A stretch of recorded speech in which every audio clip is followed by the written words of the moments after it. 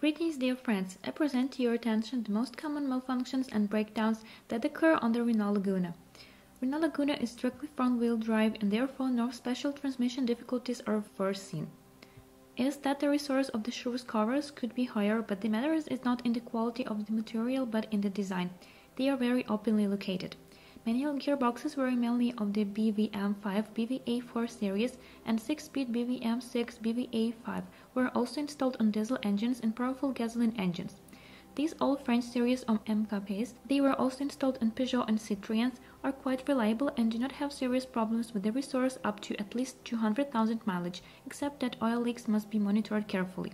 In the case of a low level or dirty oil, the bearings are the first to give up.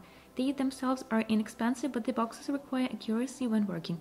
Often repeated repairs are associated precisely with unskilled intervention. On machines before restyling with the manual gearbox drive with traction, over time strong backlash appears in the gear selection mechanism. First of all, this is how the wear of lever backstage itself is manifested, to a lesser extent the shifting mechanism itself. On diesel engines with 6-speed, there is a problem with the resource of the dual-mass flywheel. Its design is as cheap as possible, often with runs over 150,000. It already has a very large backlash and it's difficult to repair. Many machine operations are required. The clutch is available in all versions with a hydraulic release, and it exists in several versions for a different travel of the clutch basket. Installing incompatible versions usually breaks an expensive node. The resource of the bearing itself is more than 200,000, but often the bearing is disassembled due to wear of the basket pedals and disc lining. The bulk of the automated Renault Laguna are cars with atmospheric engines 1.8, 2.0 and the youngest version of diesel 1.9. They relied on a 4-speed automatic transmission of the DPO series, aka L4. This is not the best drivetrain. The main problem is the reliability and maintenance schedule and the high sensitivity of the valve body to high temperature and pollution. In addition, from a purely consumer point of view, the box doesn't work very well. Adaptive algorithm turned out to be not the most successful. The box greatly impairs the dynamics of cars, and fuel consumption with a 2-liter atmospheric engine can reach 20 liters in the city. Well, it's not very suitable for dynamic mode. Of the advantages of this automatic transmission, it can be noted that repairs are very inexpensive by the standards of hydromechanical automatic machines and the ability to increase reliability to acceptable using relatively simple means. A good radiator with a thermostat and an external automatic transmission filter, frequent oil changes at least once every 30,000 kilometers, and its resource after the next repair will be very long, because mechanically it's arranged well. An automatic 5-speed automatic transmission on cars with 2.2 diesel engines and gasoline 3.0 and 2.0 turbo engines in the ISIN 5550 SN after 2003, it was replaced by an improved version 5551 SN. Cars with it are rare, but from the experience of Volvo, Saab and Opel cars, we can say that this box is quite reliable, especially the 5551 version. But the valve body wears out with dirty oil and is expensive to repair. The service schedule is again too long, but even with an oil change every 60,000, it usually passes its 200,000+ if the box is not overloaded. Unfortunately, most often the oil changes irregularly, the valve body is worn out and the resource of the blocking lining of the gas turbine engine is not monitored, and at the same time they like to press the gas pedal to the floor. At the valve body, not only the solenoids wear out, but also the plate material itself, which requires very highly qualified work to restore Zonax repair kits. A worn valve body finishes off the mechanical part of the automatic transmission with a lack of pressure, slippage, wear of the bushings and the pump. If you bring the gas turbine engine linings to full wear and the glue layer gets into the oil, then the failure of the box follows almost immediately and with the most severe consequences. Of the purely resource problems weakly associated with the mode of operation and maintenance, we can note the wear of the rear cover caliper seals, the oil pump and the planetary gear axles of the rear planetary gear. But this damage manifests itself with runs over 200,000. The main problem with these automatic transmissions on the Lagoon is the rarity of used gearboxes, but the automatic transmission bulkhead is not particularly difficult, since the valve body is compatible with Opel Saab version, although its body is different. The bulk of the engines on the Renault Laguna are naturally aspired gasoline engines of 1.8 and 2.0 liters of the F4P and F4R series.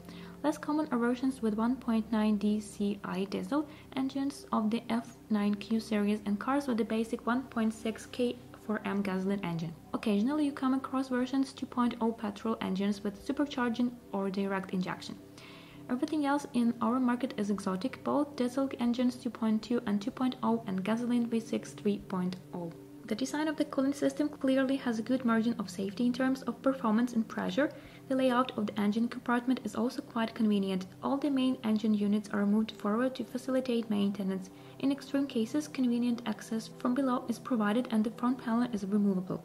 The best way to drive the Laguna without any problem is to completely replace the entire motor side with a new one, or reroute everything from a good master. Pay special attention to the wires on the engine itself, ground points, power wiring to the ambient temperature, sensor, radiator fans, ABS unit. If you do all this, it turns out that French cars are not so terrible. F-Series engines 1.8 and 2.0 are considered quite reliable, but this reliability is of a very specific nature. It's difficult to kill them by stress or intensive use. This is undoubtedly. They do not break anything globally. They are simple in design and even quite economical. The owners of Duster and Captur have been convinced of this for a long time. A cast iron block, aluminum cylinder head, hydraulic lifters, and a timing belt drive make it very unpretentious, requiring only routine maintenance for 200,000+ kilometers.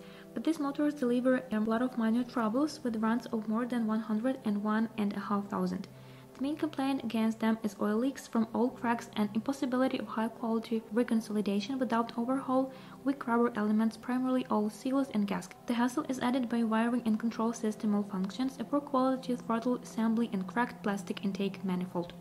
And this motor doesn't like detonation. After restyling, its versions of the F4R 713 received a new piston and slightly increased compression ratio, which is why they really do not like 90-second gasoline.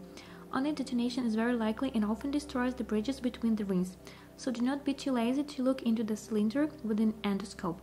If there are characteristic micro-craters on the surface of the piston, then the motor was clearly operated on the 90-second and didn't pay attention to suspicious sounds. The use of rubber parts of better quality than the original and a successful mode of operation when the engine operates in highway modes with low temperatures, constant use of the air conditioner when all fans are running can reduce the severity of the problem, but on most cars engine oil will leak. The crankcase ventilation system is initially weak, and over the years there are more crankcase gases. The system becomes clogged, and to resume its performance, high-quality restoration and cleaning, as well as slight revision, is needed. In practice, few people do this before the oil consumption in liters per 1,000 kilometers appears. Malfunctions of the ignition system and unsuccessful phase regulator, air leaks through the throttle and intake manifold seals NGO motors with an unpleasant tendency to speed surges and vibrations. Problems usually appear at 150+ mileage, but in case in the Laguna II, this means on almost every car. Let's add to the list of problems the tendency to loss of oil pressure in the cylinder head due to leak through the phase regulator with 100+ mileage, and the use of oils with the viscosity of OW30 and 5W30, which causes the camshaft pads to bulb, and the list of problems will be complete. At the same time, we note that yes, the piston group and the crankshaft practically do not suffer. The turbocharged version of the FRRT engine differs markedly from atmospheric. First of all, the absence of phase regulators, the absence of problems with the oil pressure in the cylinder head, a slightly lower temperature and more durable piston group, and the absence of detonation when the control system is working properly. It is a pity that the problems with wiring and leaks do not disappear anywhere. The used Mitsubishi TD04 turbines are very reliable, providing a service life of 200+. But it is necessary to better monitor the condition of the timing belt. It is more loaded here and more often fails. The replacement schedule must be reduced from the standard 120,000, not to be standard 90, but to 60 or even 50,000 kilometers. It's very easy to kill a motor due to sensor breakdowns or a loose injector connector. There are plenty of such examples. It requires careful maintenance and gentle, tidy hands of the owner with runs over hundreds of thousands. Although at first it definitely only pleased the owners with excellent dynamics and the margin of safety for forcing, after all 250-300 forces and more were removed from it without serious modifications. It's better not to take the 2.0 IDE engine of the F5R series with direct injection. The design turned out to be crude both in terms of mechanics and control system. Cracks in the cylinder head and failures of the fuel equipment forced the production of the engine to be curtailed less than 3 years after the announcement. The best option for a car with it is to convert it into a regular F4R since the cylinder block is the same. Diesel engines are mainly represented by the 1.9-liter F9Q engine in different versions with a capacity of 92 to 131 horsepower. All options are 8-valve in a cast iron block, similar to block of F-series gasoline engines. The motors are quite reliable, they have good second-generation Bosch common rail fuel equipment and a good safety margin of the piston group. Of the obvious disadvantages is a very small resource of turbines. After hundreds of thousands, repairs are possible. Moreover, they are very heavily clogged with soot. 8-valve diesel engines do not have the best purge. Of the rare but critical problems, we can note the tendency to crank the crankshaft liners and the cracking of the timing chain on the crankshaft, which leads to damage to the cylinder head. A not very successful unit of the US Air wages and requires regular cleaning after the first 100,000 kilometers. However, it's often simply jammed with dust. And the choke system with the throttle valve sometimes doesn't allow the engine to develop full power, throttle wedges due to carbon deposits or problems with the vacuum drive. Turbine and liner problems are associated both due to low oil pressure. The installation of an oil pressure gauge is highly recommended for these engines. With runs over 100,000, oil pressure control is very desirable.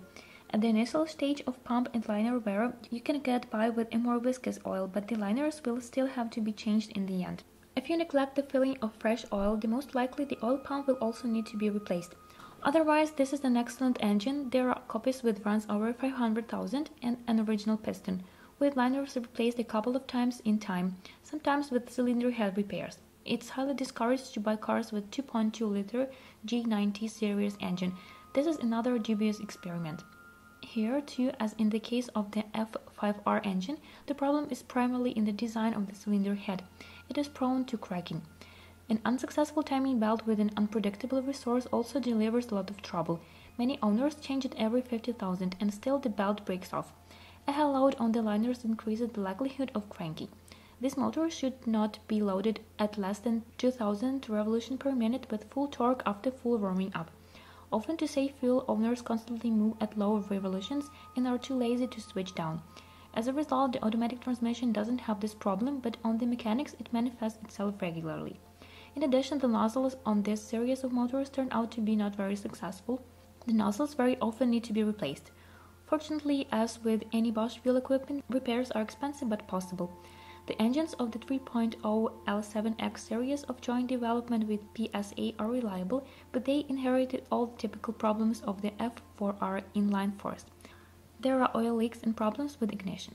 Everything is complicated by the dense layout, high load on the cooling system and the high cost of repairs, in particular replacing the timing belt.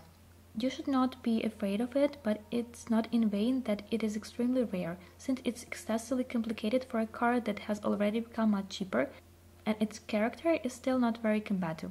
True, the total resource is not bad, but the fuel consumption of 18-20 liters will easily scare off potential buyers. On this information about the problems of Renault Laguna is exhausted. If you know more or do not agree with what you heard, I'm waiting for you in the comments.